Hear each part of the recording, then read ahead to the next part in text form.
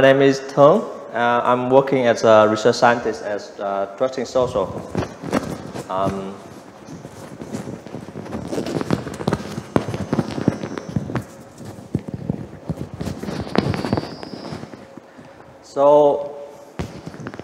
Before going to my talk, I just want to have a quick introduction about Trusting Social and what we are working on. Trusting Social is a company who deliver data science technology for financial inclusion. So we do credit scoring using alternative sources of data so that we can assess creditworthiness to the whole population. And we have offices around Asian countries, like the headquarters in Singapore, office in Ho Chi Minh City, a few in India, and research team is in Ho Chi Minh City and Melbourne. So I am based in Melbourne.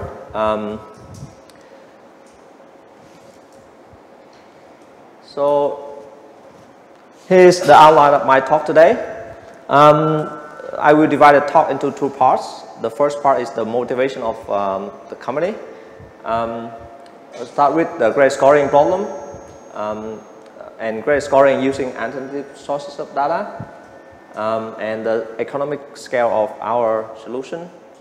In the second part, I will focus more in the technical part with the brief introduction of prediction modeling and the challenges that we face so far when we deliver machine learning and data science to this problem, and how we work through that, and what we are working on at the moment as well. So first, because I prepared the talk for a general audience, so I just want to have a quick introduction of credit scoring. Some of you may have known this topic, but basically in finance, lending is a main business of the institutions. So, but before the banks or the financial company can provide a loan, they need a way to estimate the level of risk associated to the consumers. So by definition, credit scoring is the process to evaluate the risk of a consumer both of defaulting on financial obligation. So to give a bit of context, at the moment, FICO is the biggest credit score provider in finance. And if you work in banking and finance, you must have known FICO. So as a statistic, every year about 10 billion FICO scores were sold. In average, every day there are 27 million credit scores sold by FICO. And within the context of the US, 90% of the lending decision was used by FICO scores. So to have a credit scoring model, this is how they work. So at the prediction, as a observation time, and normally this is the time that people apply for the loan, we want to predict whether they will default or not in the future. And what they need is the history of the person, and in FICO solution, they need the credit attributes about the person. For example, I will show in the detail later.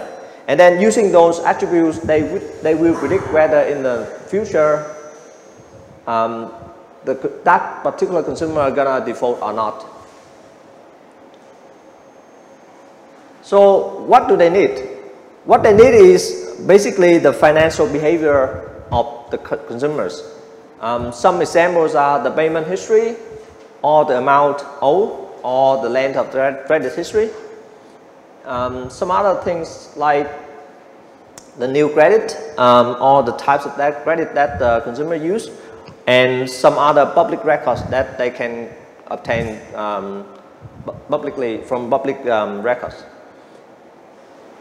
So given that information, can you give me a problem with FICO?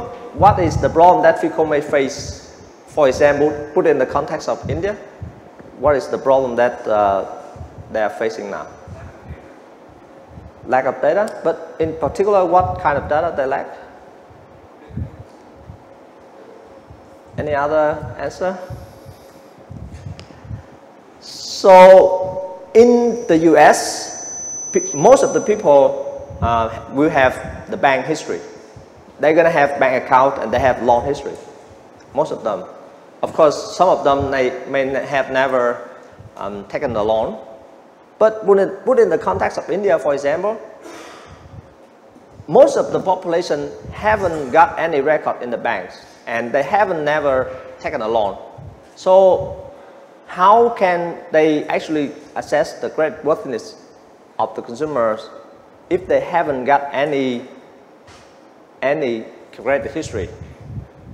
So that is the reason why we are here. That's we will. So this is the issue with FICO credit scoring, because they cannot assess the creditworthiness of the consumers who haven't got any banking or credit history. And worldwide there are about 1.5 billion adults that haven't got any credit history. So basically, FICO score will keep those consumers out of the financial loop. If they do not have a credit history, they don't have a creditworthiness, and the bank not gonna give them the loan, or they give them the loan with a very, very high interest rate.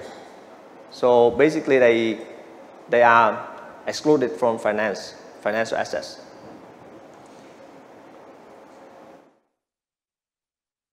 So what is the solution? If we face that problem, can you think of a solution? What can we do?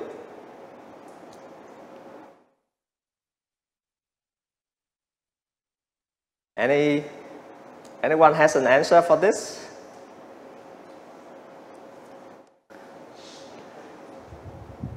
Any answer? Yep, we have to use alternative sources of data, right? Because if you say that you need credit history to give a creditworthiness, then we can't solve that problem in developing countries like India or Vietnam or Indonesia. That's why we have to use alternative sources of data. But what are they? What are the sources that we can use? Can you give an example? So some company they use social media data, but that direction is basically very, very hard now, because, for example, Facebook closed the APIs I think in 2014. So we cannot. Basically, we can't draw the data from Facebook anymore, especially after the Cambridge scandal. So we at Trusting Social, we partner with the telco data, with the telco to use the telco data and also combine with other sources of data as well to assess the creditworthiness. But the main principle here is that traditionally we use financial behavior of the consumers to assess their worthiness. We are going the other way around. We use their behavior overall to assess their creditworthiness. The reason is the behavioral data is much more richer than financial behavior. So financial behavior, you only have their credit history and how they pay the loans and things like that. But behavioral data is capturing much more about the person. We can continue about this topic offline. So the effect of using these alternative sources of data, we have a few effects. So basically, we assess the creditworthiness based on behavioral data, and we have already proved that our scores is better than the other scores using financial behavior. We can cover the whole population, and especially we cover the unbanked population. That's why in our slogan of the company is that we provide financial inclusion for all.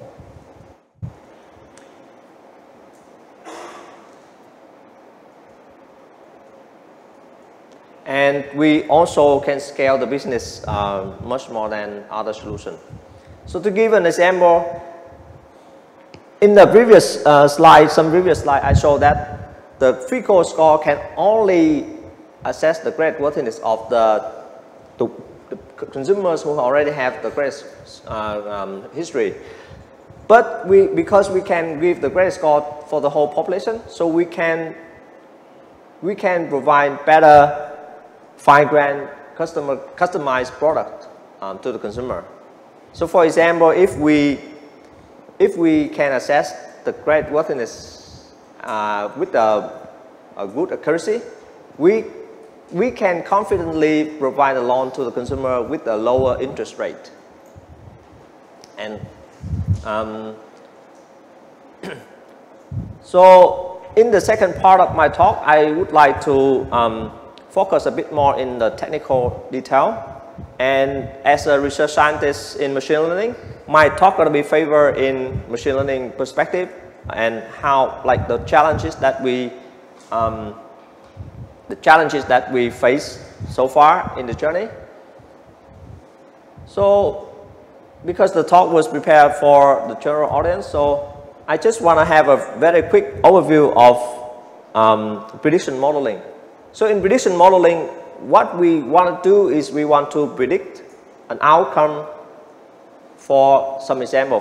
So in this scenario, in our problems, our goal is to predict whether a consumer is a defaulter or not, and what level of confidence.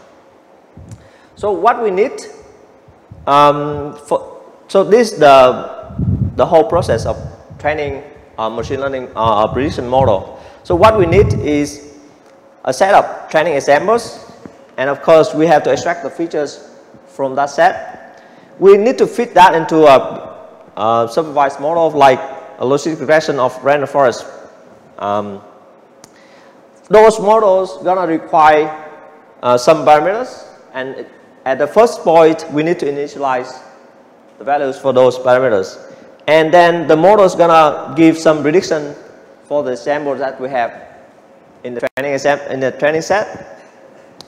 Based on the prediction, of the models and the labels, the ground truth that we already have, the learner gonna improve the parameters to provide a better prediction, and we're going through this process until we satisfy with the performance of the model. And after we train the model, we test them by a test set where we haven't seen them during the training phase. And we use the parameters that we already trained to do the prediction, and then compare the prediction with the labels to evaluate the performance of the model.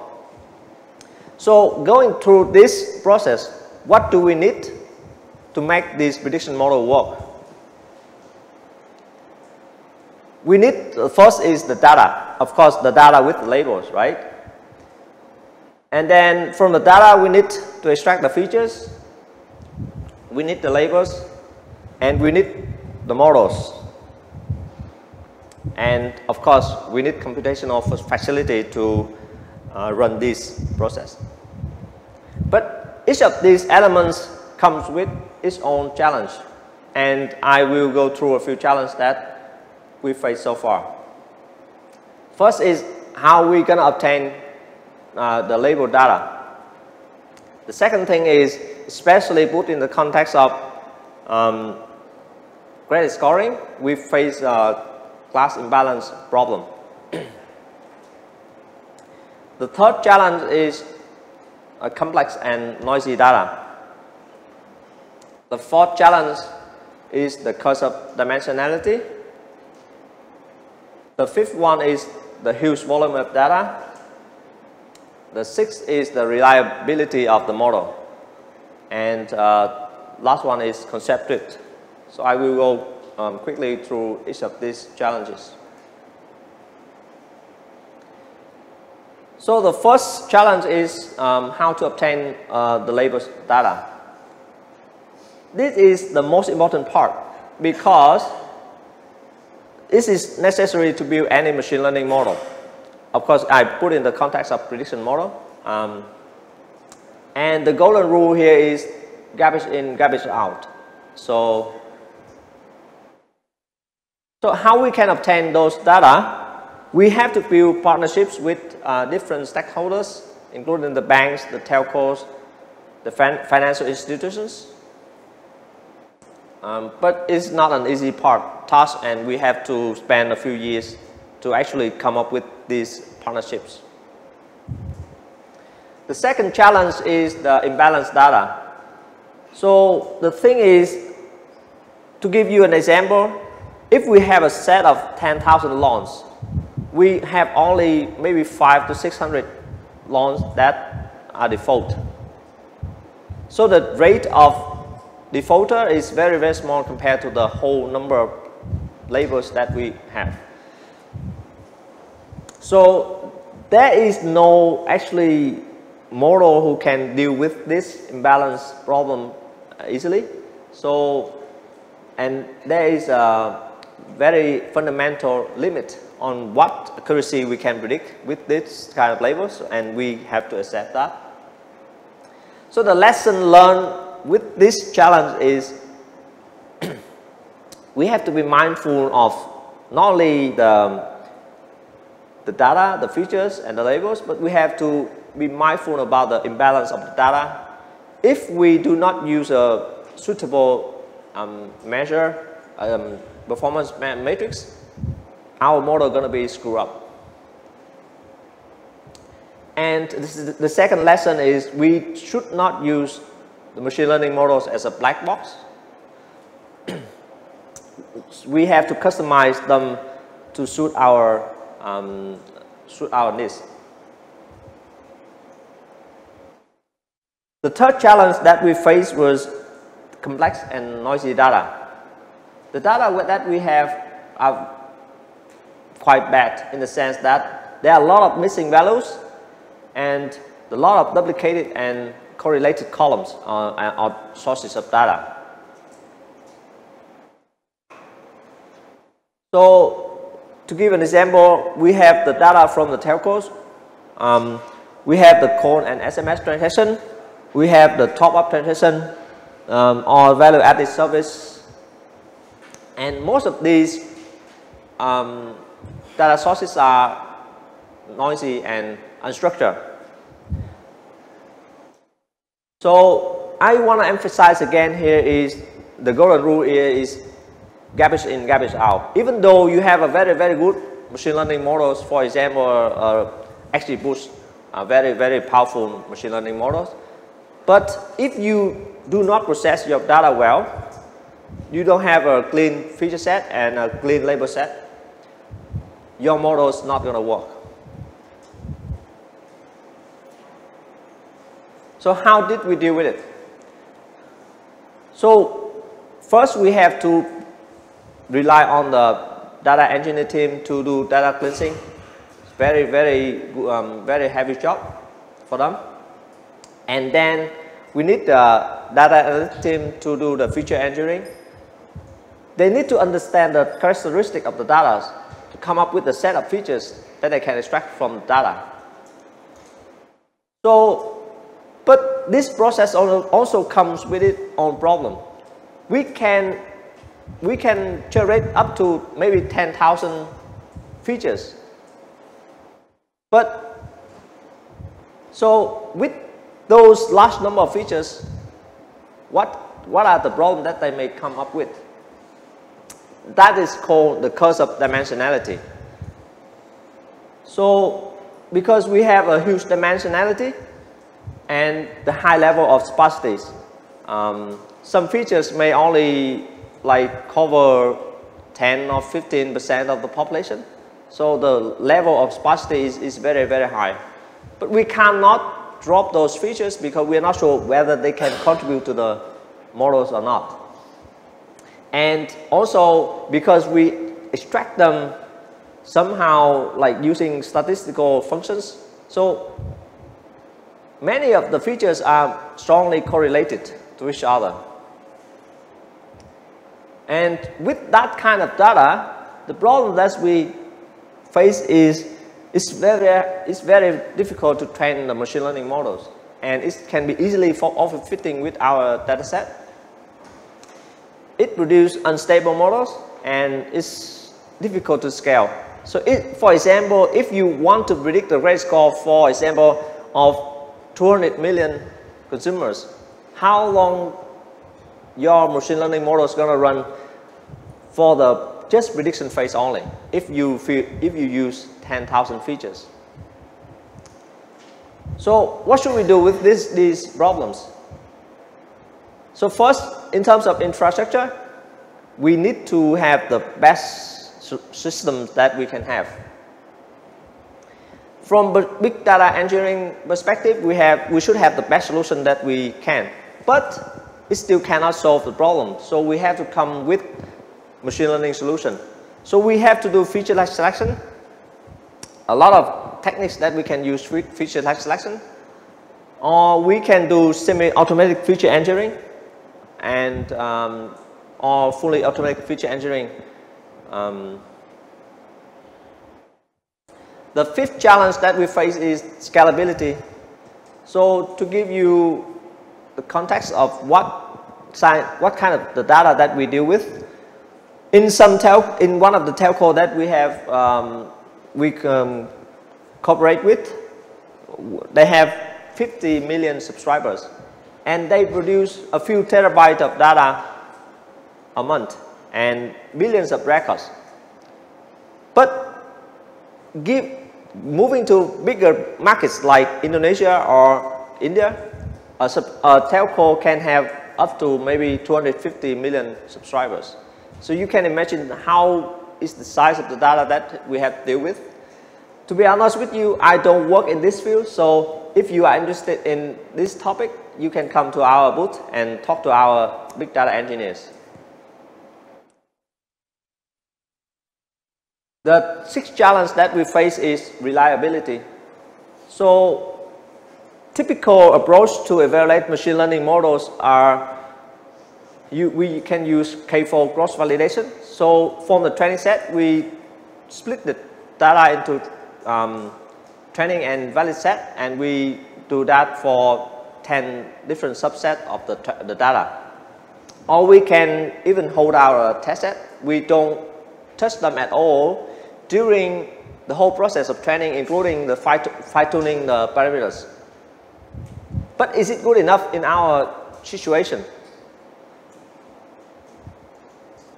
The thing is, we need to convince not only our team internally, but we have to convince our partners, the banks, the financial institutions, that our credit score is reliable. So we have to run intensive evaluation process with our partners to evaluate our performance. The seventh challenge that we faced was concept drift because of many reasons. The world is dynamic, and the behavior, especially in telco data, the way that we make the call or sending the message are different depending on many factors like the culture or background, or the country or the demographic groups. Especially we face that very serious when we move to India. And the behavioral challenge patterns also change over time because of many factors like seasonality, or social or commercial events, like you may have a festival coming up, or even exchange due to personal situation. So how we can deal with this concept drift? So we have to evaluate, analyze the bias and variance in the data and in the distribution of the data. And our experience is that if our concept drift is high, then we use a low variance model. And the other way around, if the concept drift is low, then we can use a low bias model. So to summarize my message here, there are a few lessons that we learned throughout this whole process. That the real data is always complex and noisy. And the golden rule, even though I'm from machine learning background, but the golden rule always is garbage in, garbage out. So even though your machine learning model is very, very good, but if your data, your features, and your labels are not clean enough, then you won't have good result. So that's why data cleansing and feature engineering is very crucial in our journey. The third lesson is we should not use machine learning models as a black box, because I'm working as a research scientist, but also sometimes I take part in the recruitment part. And I can see that a lot of people now put in their CV that they are data scientists. And they put a lot of keywords in the resume saying that they can do this and that. But we can figure out after maybe half an hour talk with them that they only use them, like let's say import from scikit-learn and then import and fit the data and train the models. But if we ask any further question, then they can't answer. If they can't answer those questions, then how can they fine-tune the models? How can they modify if the data is not working well? If the model is not working well with that data. So the rule is we need someone who really know what is under the hood. And even though we still use open source library to save our time, but if we need, we still can jump in and modify the models. That is the lesson that we learn heavily throughout our journey. And the evaluation, another lesson is that the evaluation should not be limited in the simple trend test split, but we need to keep testing dynamically with the new data that we can have. And that is the reason is that the real data is highly dynamic. And the philosophy that we implement in Trusted Social is that we always hire the best person for the job who knows what they need to do. So with those challenges that we face, why Trusted Social works and can go through the journey. So we have different teams, and I'm proud of the team members that we have, I can say that we have the best person for that particular job. For example, we have a business team who come up with the business problems that we have and the partnerships that we have with our partners. The data analytic team have a very deep understanding of the data and come up with the set of features that are working well with the models.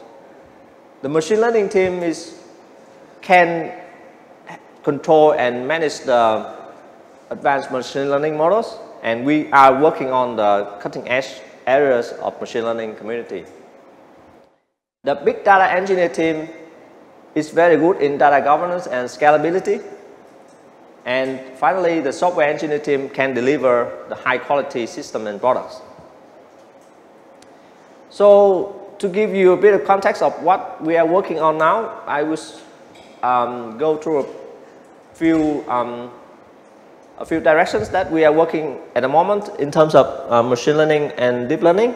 So we work on graph analytics because our data mainly, like one of the important sources of data in our data that we have is the graph, the social graph, the contact graph between customers.